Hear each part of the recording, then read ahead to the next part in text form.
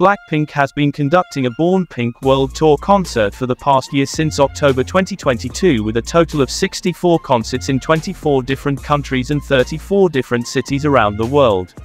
They also broke records in history as the most popular concert with all tickets sold out. Today, August 24, 2023, via their official SNS, Blackpink finally revealed the location for their finale concert. The concert, titled Finale, will be held at the stadium in Seoul, Gocheok Sky Dome, on September 16 and 17, with September 17 to be streamed live online, which can accommodate up to 25,000 spectators from fans around the world. In fact, Blackpink became the first girl group and Asian female actress to hold a concert at the Gocheok Sky Dome, Seoul. This will be the highest attended and grossing show by a girl group in South Korea. Although it caused a bit of confusion among fans because they believed that Blackpink could sell more than 25,000 tickets, because Blackpink itself has performed concerts in various parts of the world from Asia to Europe with ticket sales of up to 80,000 which were even sold out. They have more fans and Gocheok Dome is too small for them.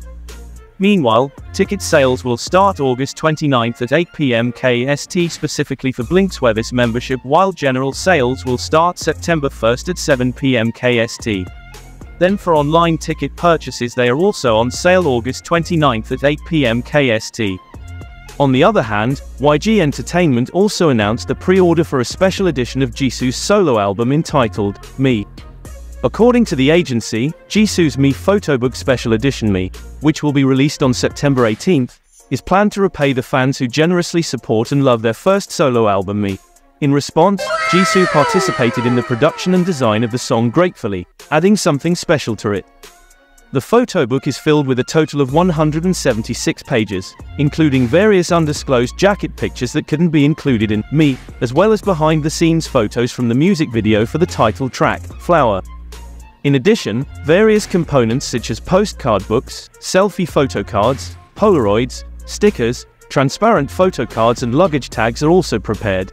Most importantly, 103 Instax movie photos were included as a limited number for JISOO's birthday, January 3rd, so it is expected that fans will respond enthusiastically. In other news, Jennie Ruby Jane appeared charismatic for a photo shoot for Elle France magazine which was photographed by Camilla Akrans. In this photo shoot, Jennie appears with her visual radiance with a different makeup than usual. Jennie gave a sharp look, with eyeliner that made her look very swag. Even in other photo shoots, Jennie also shows her sexy side with various poses plus a simple background. Not only that, Jennie has added history to her career in the model world by becoming the first and only Korean artist to decorate the cover of Elle France and appear in 9 categories of Elle magazine around the world, and the second Asian artist to appear on Elle France after artist Maggie Cheung in 2004. Congratulations, Jennie!